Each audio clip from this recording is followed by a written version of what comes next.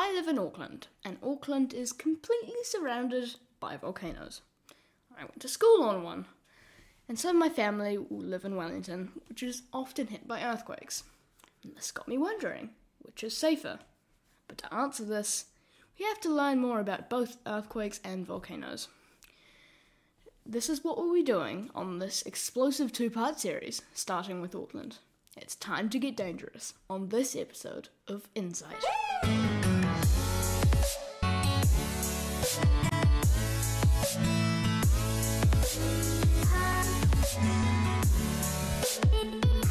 Although I live among them, have to admit, I don't know a lot about volcanoes.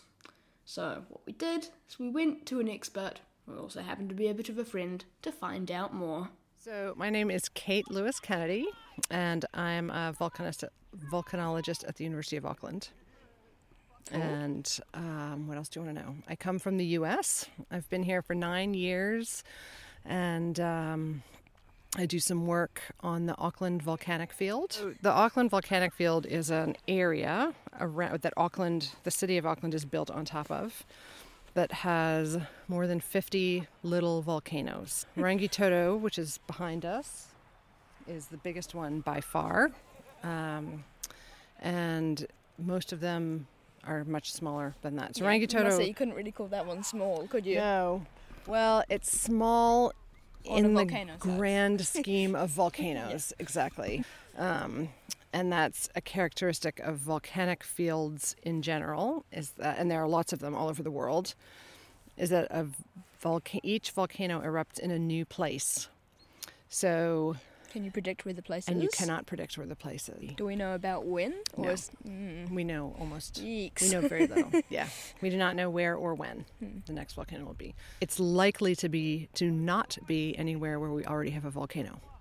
So, except for Rangitoto. So Rangitoto has erupted twice, but every other volcano, as far as we know, has erupted only once. So basically everyone get on a volcano farthest away from Rangitoto as possible. Well, we'll see. And is there anything specific that causes volcanic fields? The thing that makes them different from a big volcanic center like Ruapehu is that the source, so when the magma comes up, it comes up in a different place each time. So there's a big expanse of kind of mushy, really hot rock underneath us. Deep, 80 to 100 kilometers deep. And when a little blob of magma breaks off, it comes up, and we think that it comes up through faults or some kinds of cracks that are already in the ground, and that's what determines where it comes up. And there you have your volcano. And this is the thing that we have going for us in terms of knowing that the next volcano is going to erupt, is that when the magma comes up through the crust, it'll be pushing its way through the rocks, and it'll cause earthquakes, is our expectation. Like large earthquakes? Probably not too large. But noticeable. So we would expect that the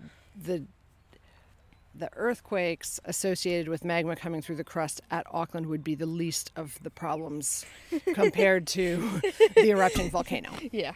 So, they could be big enough to do maybe a tiny bit of damage in some places, but generally, no. The earthquakes maybe aren't the problem. Plate falls off the table somewhere. Yeah, exactly. And the good thing about the earthquakes is that they are the only thing we have that can warn us where and when the volcano might erupt. I should say the chance of a volcanic eruption in Auckland in our lifetimes is actually quite small.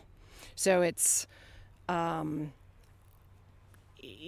don't say an exact, a chance of this happening, but we think, it's much, much, much more likely to happen over the next 1,000 years than it is to happen over the next 10 years. Thank you, Kate.